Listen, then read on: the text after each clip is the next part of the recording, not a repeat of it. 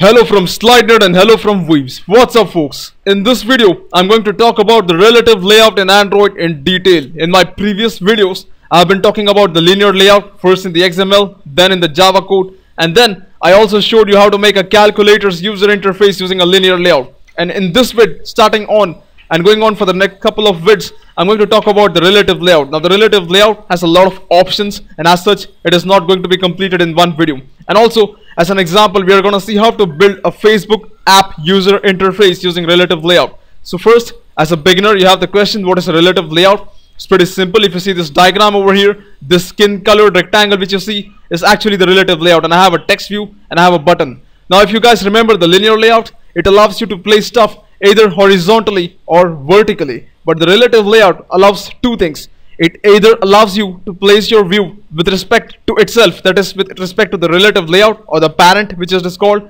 or it allows you to place the view with respect to some other view which has been placed already on the screen. Now if you don't understand much of what I'm saying right now, don't worry, we are going to explore the options of the relative layout in detail in the next maybe 3-4 videos.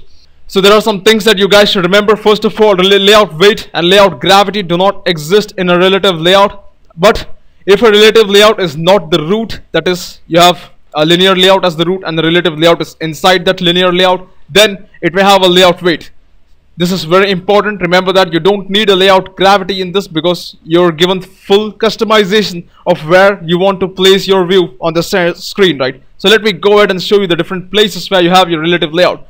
So first, what I have is I have a table over here. I'm going to write a rule on the left, and I have some XML attributes that take true or false values. And on the right side, I have the same Java values. For example, when you make the same structure in your Java code, then what are the constants that you should be referring to? And that is what this third column covers. So the rule is this: place the view inside the center of the relative layout. This is the first rule. So let's see how this can be done. This can be done in 3 ways.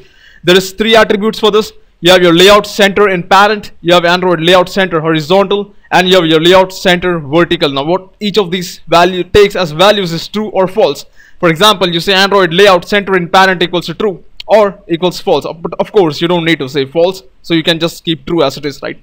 Same way, you have some Java constants for them. Now these constants are inside your relative layout class as static fields. Now let me actually go ahead and show you how these things look like when you apply to them to say a button or a text view. What happens? So here what you see is there is this text view which says hi, hey, what's up? And if you see over here, I have Android layout center horizontal equals to true. Now as the name suggests, horizontally place it in the center. That's what this attribute does.